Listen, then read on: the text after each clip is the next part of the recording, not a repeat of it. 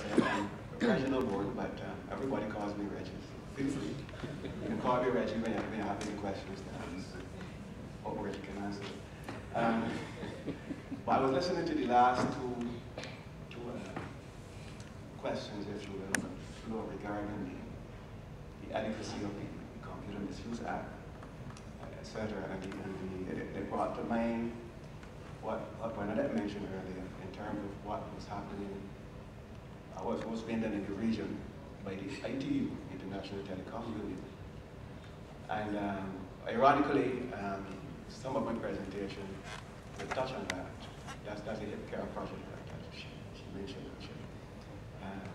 But basically, my presentation, it was made to guide me through the upcoming discussion. But I think it can fill a gap here. It'll still be useful for the wider audience. So if we can start. Basically, you will refer some of these terms also.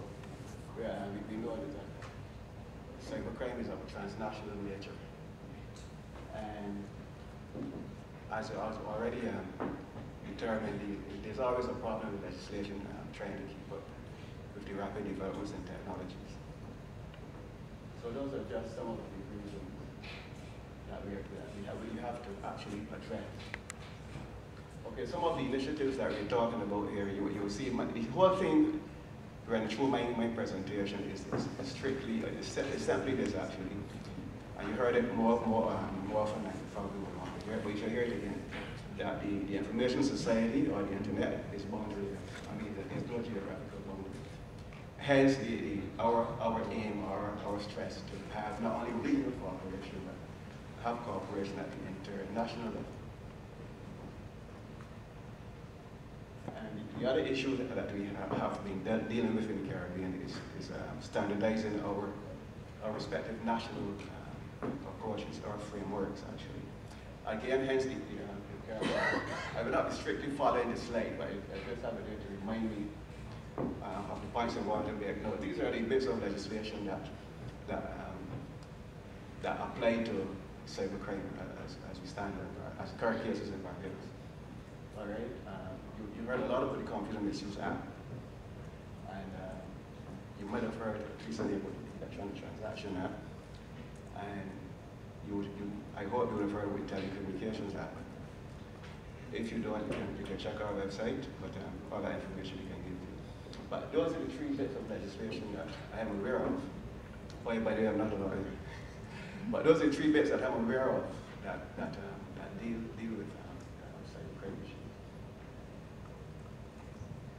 And as I mentioned earlier, that's the regional approach that we have signed on to, the HIP CARE project, and deliberately spelled out what the acronym means for you. Right?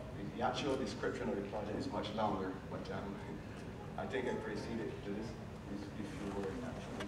As Bernadette said earlier, it's EU funded, it's driven by the ITU, but coordinated in the region by the CTU.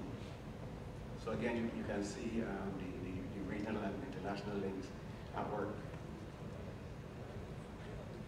Again, the objective, as you would guess, is to harmonize as much as possible certain key bits of legislation within the region.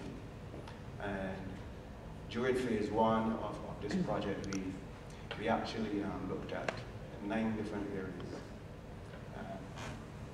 In that slide,